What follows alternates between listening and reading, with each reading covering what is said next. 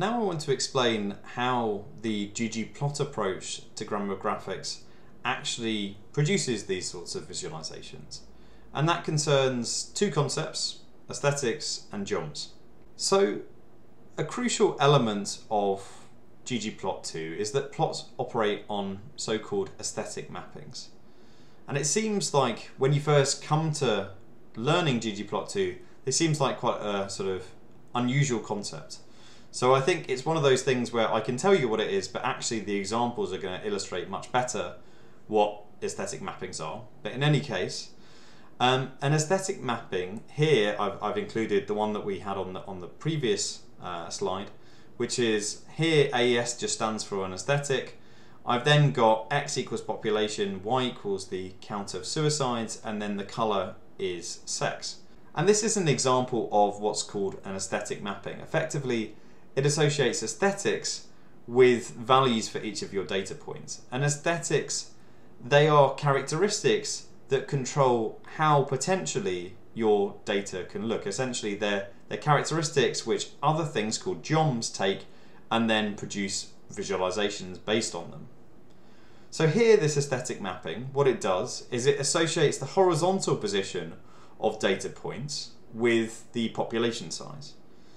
And it associates the vertical axis with the count of suicides, and then the colour of points with sex.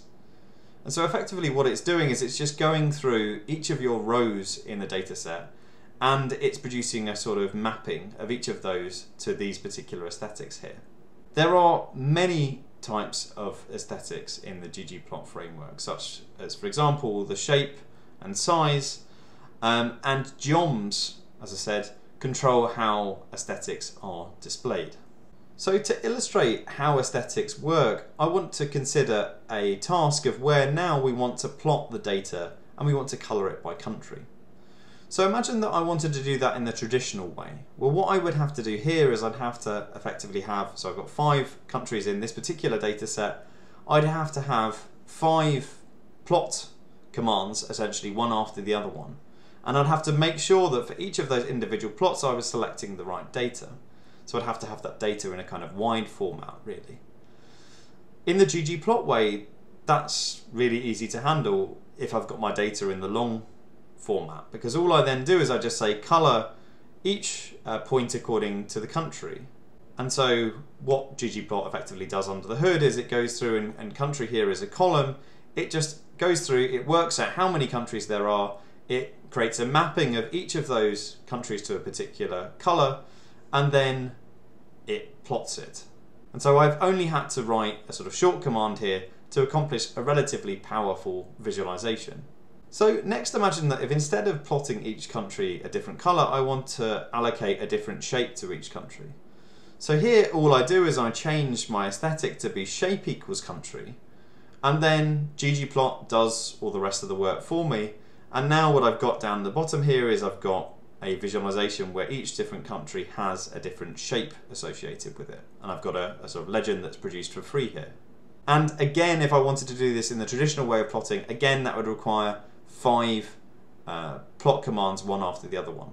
I can also do other things than just plot the data. So I've added in this other thing here, which is geom smooth, which is a geom, which we'll come on to in a few seconds.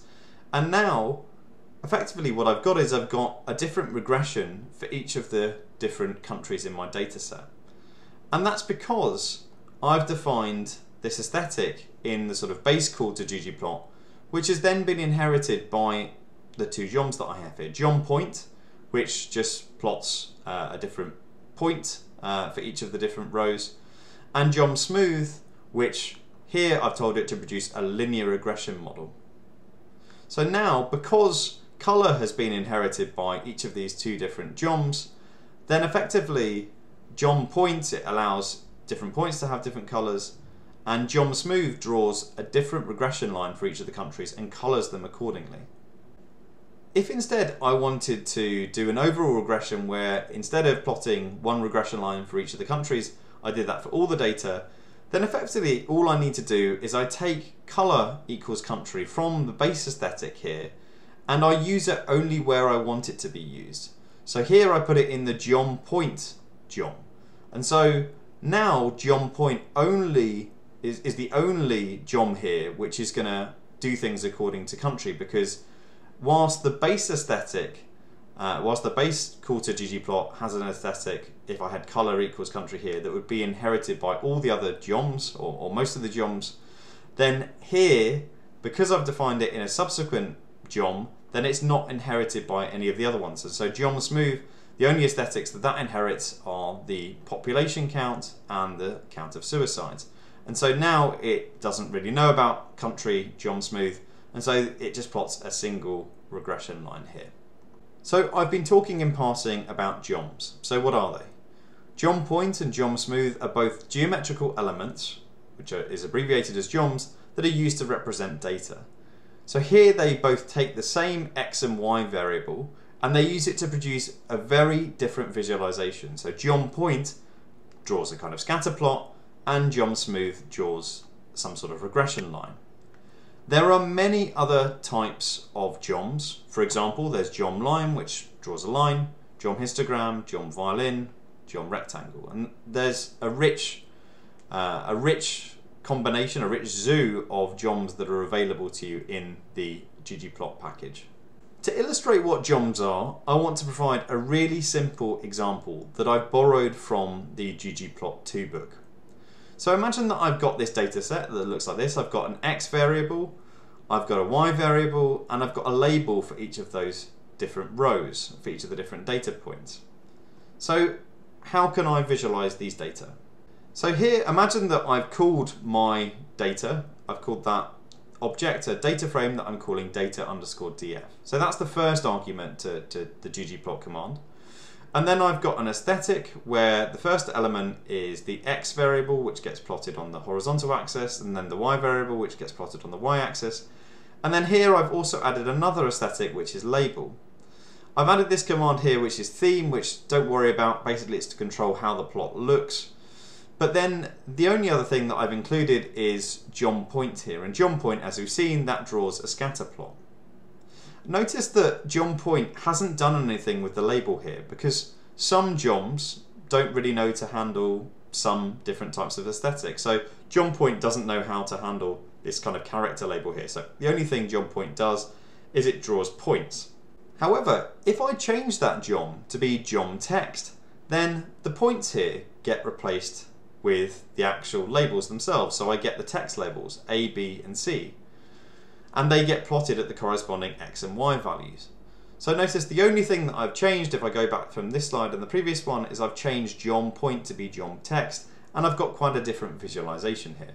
I can make another change to my visualization. Instead, I use geom col here, and what geom col does is it creates a kind of bar plot at each of the different x values, where the height of it is given by the y value.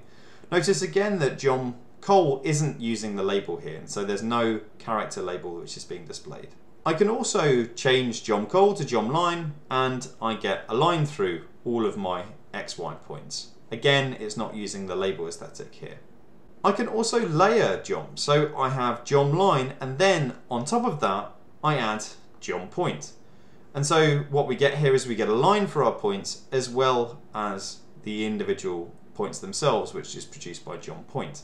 There's also another geom which is known as geom jitter, and what that does is it effectively adds a random bit of XY jitter to your point, which is particularly helpful when you're trying to visualize big data sets where a lot of the data may be on top of itself. I can also include other combinations of geoms. So here what I've done is I've included a linear regression line between the data, which is defined in my data frame, and I've actually displayed geom jitter. So I've added a kind of jitter to each of my points. But note that the geom smooth here, it creates a regression line using the actual data. It's not using the jittered data, if you like.